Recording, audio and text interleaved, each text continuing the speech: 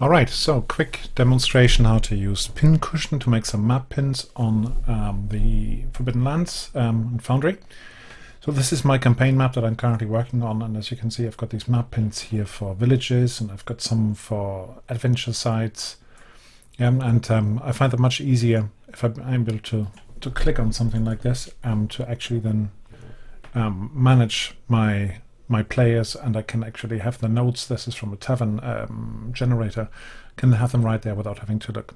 So the first thing I do is I just create a new map, and you can do that on the map if you like, or you can just have a general entry. So let's have a look. I just create a journal entry like this, and it'll pop up in a second. It's always a bit slower when you're doing screen recording. There we go. And I can then take this. I can of course put all my notes about this village in here and about what's there and so on. I can use that from the various generators. And if I want to now put it across, just grab it, drop it where the town is. We'll then come up with this typical map pin here, but PinCushion allows you to then change the icon for it.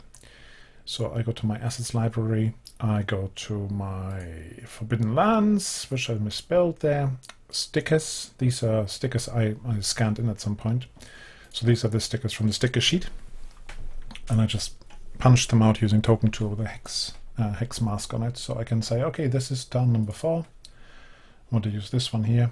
Select. You can then adjust the size. For example, I want it slightly bigger as a bigger town. You can adjust exactly where the name is anchored. I quite like the center usually. Say update map note, and in a second it pops on the map. Now if I want to grab this and shift it, I can easily do that. If you want to get rid of the map snapping, you can just press and hold shift while you place it, and then it ends up in the right place. And that is basically all there is to it. That's how you use PinCushion for map nodes. And if I click on here, or if you hover, you can see that you get the names. And if I click on something, it will open the journal entry. I hope that was helpful. See you soon.